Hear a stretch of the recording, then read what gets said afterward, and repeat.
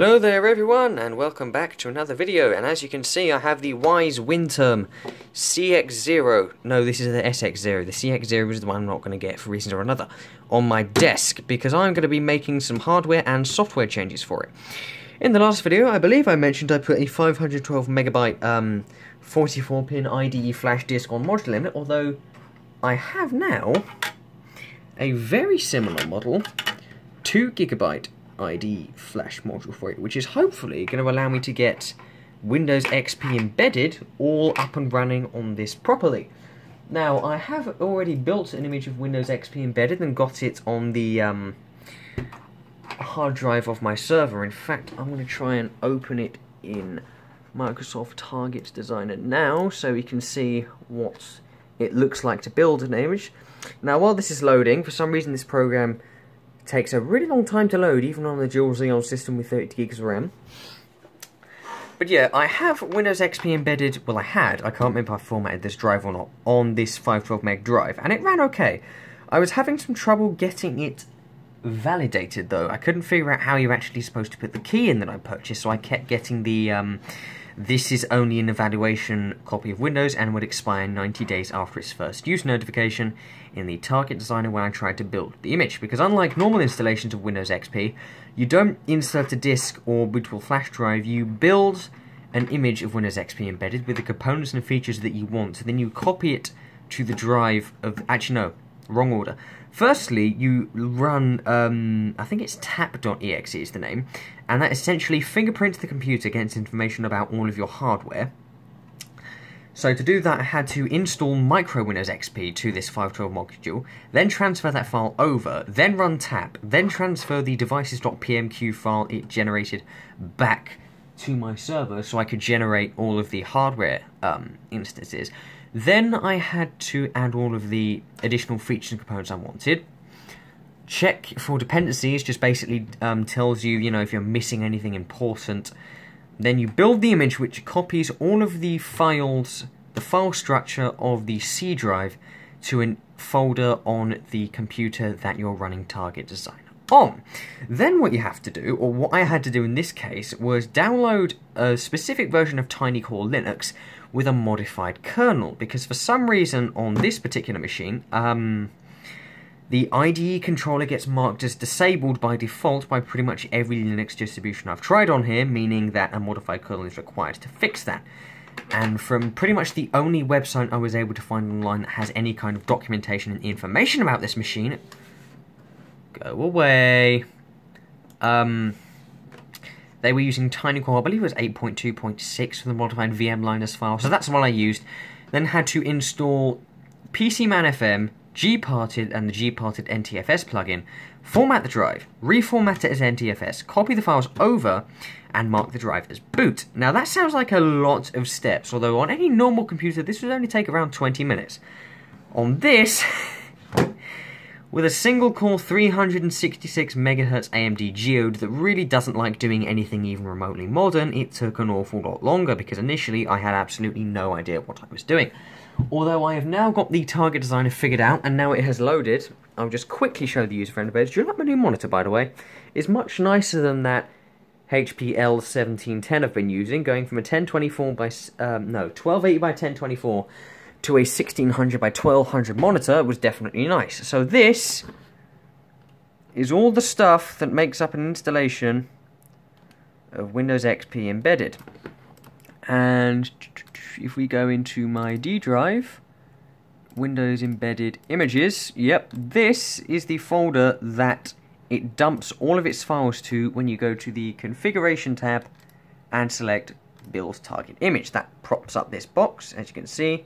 Go to D Windows Embedded. Why am I still on the default administrator account? That's a really dumb thing. Anyway, that's where it dumps it. So what I'm going to do now, well, firstly, I'm going to get this disassembled by grabbing my screwdrivers. I'm going to try and do this without turning the camera off, because if I keep turning the camera off, people are going to find my videos incredibly uninteresting. I mean, they may find them uninteresting anyway. Just kind of rest my hand here, insert the screwdriver. If I could remember how to undo a screw, that's how you do it. I'm gonna invest in one of those phone tripod mounts and a tripod so I can actually prop this up while I'm doing things.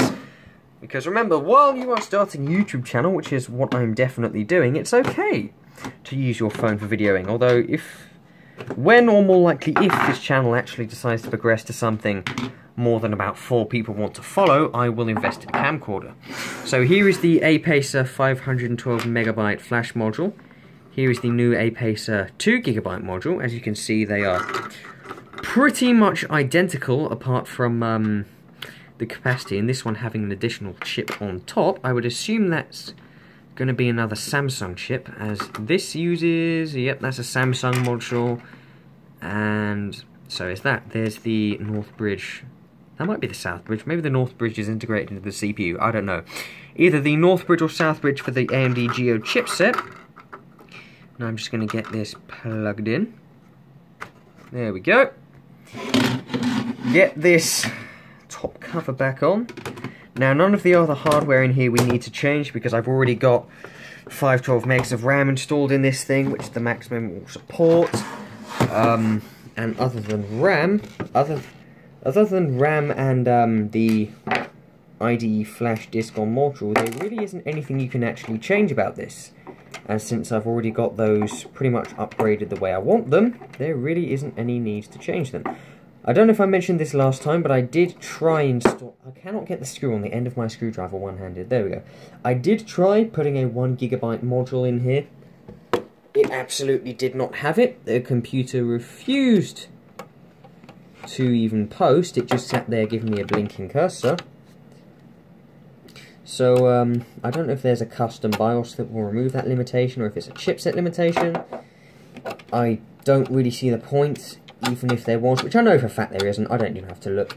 Even if there was, I don't really see the point, as this CPU struggles to perform well even with 512 megs of RAM. Right, I'm going to set this 512 meg off to the side and begin the annoying process of creating the Linux image and copying the files to it. So I'll be back shortly once I've done that. Alright, so I've now got everything loaded onto that USB flash drive. I've got TinyCore Linux with the modified kernel and the Windows XP embedded files to copy over. So now I'm just going to go ahead and turn it on and see what it does. Oh, this power cable is really fiddly. Back in a second. Let's try that again. Beep.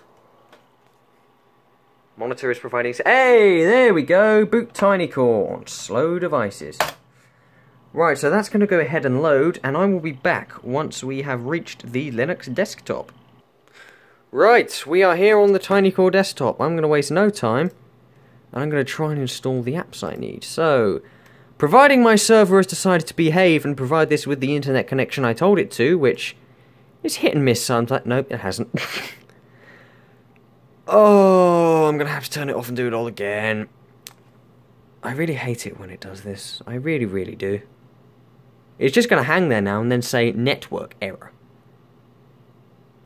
Right, this is what it should have done. So I'm going to go ahead and start installing all of the plugins I need. So this is the NTFS plugin for gparted that I'm going to require. And it's... Right, that's done. Bring up gparted here. gparted.tcz, and now I just do the same thing for PCman FM, and it brings up this kind of cool terminal windowy thing. Right, so I'll be back once all this is done. Right, so while I wait for this to install, here is some information about the processor in this machine.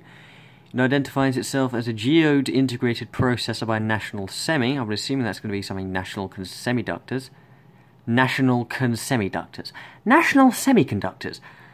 365.222 megahertz, 32 kilobytes of cache. I'm assuming that'd be level 2. FPU exception, blah blah blah blah blah. There's some more information here if you want to pause the video and read this. I'll grab some memory information. Memory total. So, okay, so if you want to read any of this, you can just pause the video. Net. Nothing really interesting there. Modules, floppy loading. Processes, mounts, file systems, boot. Yeah, nothing really interesting there. Anyway, this is now finished, so I'm going to go ahead and open the terminal, type sudo su, so I can type gparted and have it launch without saying, oh no, you need to be logged in as root, because gparted can destroy literally everything on your hard drive. I say that mockingly, but that is genuinely something it can do, so I can kind of understand having to run it as root, although when running as root it's just as easy as typing sudo su. It kind of defeats the point. Okay. So it looks like this 2 GB disk has indeed still got my old installation Windows XP embedded on it. I'm going to delete that, because that will be the trial version, so just make it as big as I can. Format it, NTFS, label, SX, okay, Sx0. Gonna add that as our partition, apply. Yes, I'm sure I want to apply depending operations. Right, as we can see by the mount tool built into Tiny Core Linux here, which has now gone unmoved. STB0 marked in green is my USB drive, which is good. And once I can't remember how I do this. Is it? Oh, it's going to do stuff. Once I mark this partition as bootable, by right-clicking, manage flags, check boot. So that will tell the computer that it can boot from the drive. I can mount SDA1 and copy the contents of my USB flash drive, well, the Windows embedded contents, to SDA1. I don't have to apply it, so go ahead and mount that now. Open up PCman FM, which is a really great lightweight file manager for computers like this. I can't drag the window down, I'm going to have to adjust the height in which I'm holding the phone. Right, SDB1, Windows Embedded Images. Now this is literally all you have to do to get it copied over. Just select them all, copy, SDA1, and paste. And now it's going to go ahead and begin copying. So I will be back once that is done and we can see what this thing is like on its first boot. Right, the copy is done and the system is shutting down. The system has now shut down. So I'm going to go ahead and disconnect the drive and hope I did everything correctly. Let's go. See what the monitor happens to do. Well, it's getting a signal, and that is the Windows XP embedded startup slidey thing. And oh, it's offset. That's really... oh, that's just a monitor sync issue. That was quick. Why is it all the way over there? Interesting fact, if you've ever installed Windows Embedded POS Ready 2009 or Windows F... I'm gonna... there we go. If you've ever installed Windows Embedded POS Ready 2009 or Windows FLP, Fundamentals for Legacy PCs, the setup screen after the initial setup finishes, and what I mean by that, after the CD finishes copying files and it boots from its own hard disk for the first time, you don't get the nice, pretty Windows XP setup thing. You just get a window here that says, window there, that says first boot agent, and it does a bunch of stuff, just a bunch of progress bars going up and down, up and down. That is what this does, as you can see here.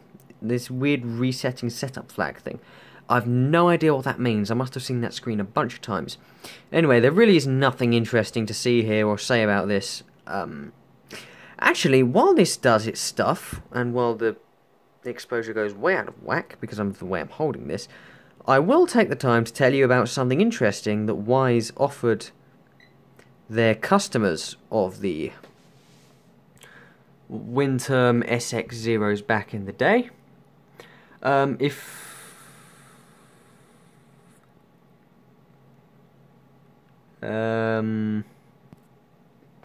Hello. System license violation. What?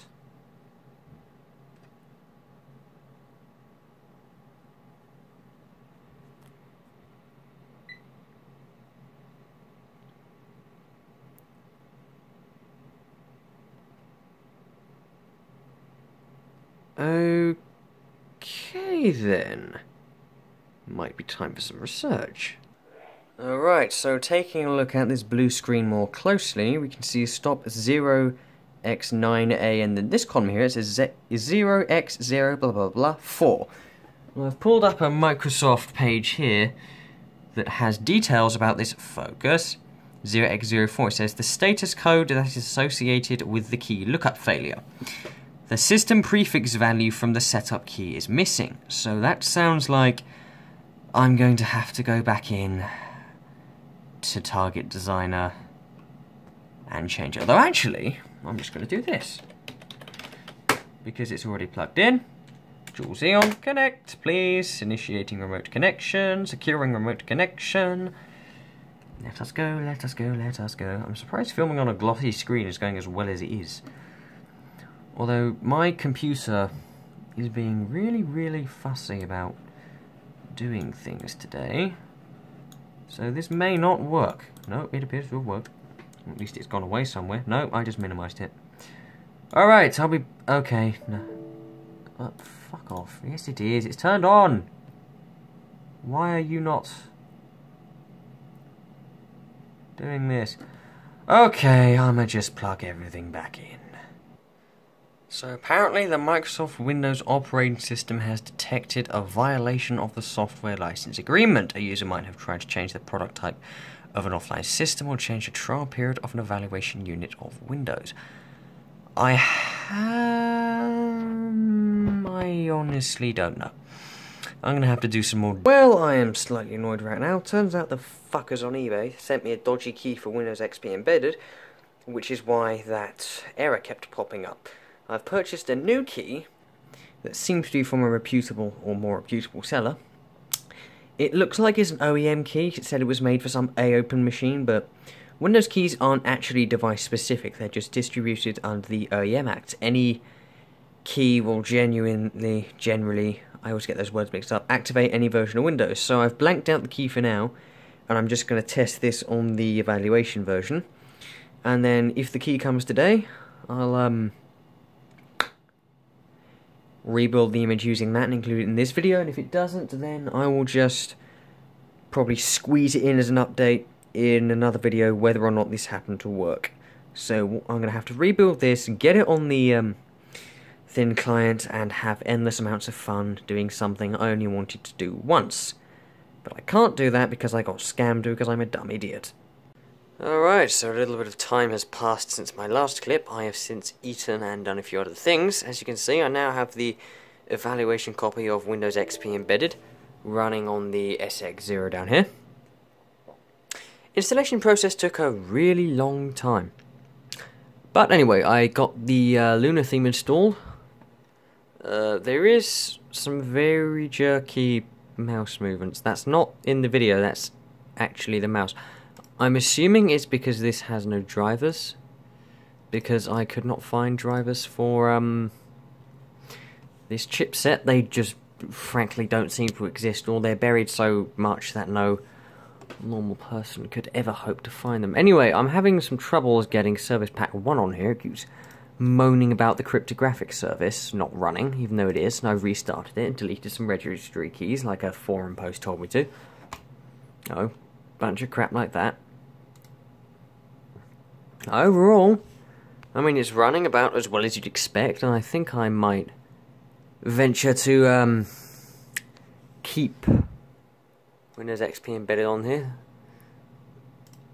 There's the Windows hardware roster, if anybody cares. So we got a Geo integrated processor by National Semi, 365 MHz, 496 megs of RAM, because I believe it's taking 16 for its video memory that I can't get drives installed for. I've looked in the system display properties window, and this is either a limitation of the chipset itself or the fact I don't have drivers. When I try to go up to 1600 by 900, it drops me down to 16-bit color, and I want to go 32. It takes it back to 12.8 by 1600 by 1200. Let's go 12.8 by 1024. And that happens. But it does bring me to the correct resolution. Alright, I believe I have got a very good excuse to automatically adjust my monitor, because that is blurry as hell. Come on. Right. So I'm trying to install the Windows... Oh yeah, there's a reason I turned that off. It's because this thing has no drivers, and if it did, I imagine they probably wouldn't make the video performance much better than it is now. Right, appearance. Just wait for it to take 50 years to load. Come on. Oh, it's not responding. Brilliant. Anyway, so yeah, I have managed to get Windows XP running. I'm going to experiment around a bit more with Target Designer, adding and removing things to see if I can get,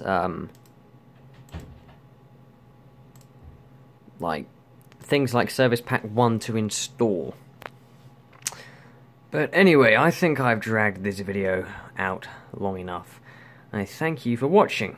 If anything interesting comes of this machine, I will probably put it as an update at the end of one of my future videos. I do plan on making one more video on another Wyse Winterm thin client. It's going to be similar to the WT1200 LE model, although it's the slightly upgraded version. In fact, I think it's just directly the model newer. Anyway, I thank you for watching. If you have a comment, feel free to leave it, and subscribe if you enjoyed the channel.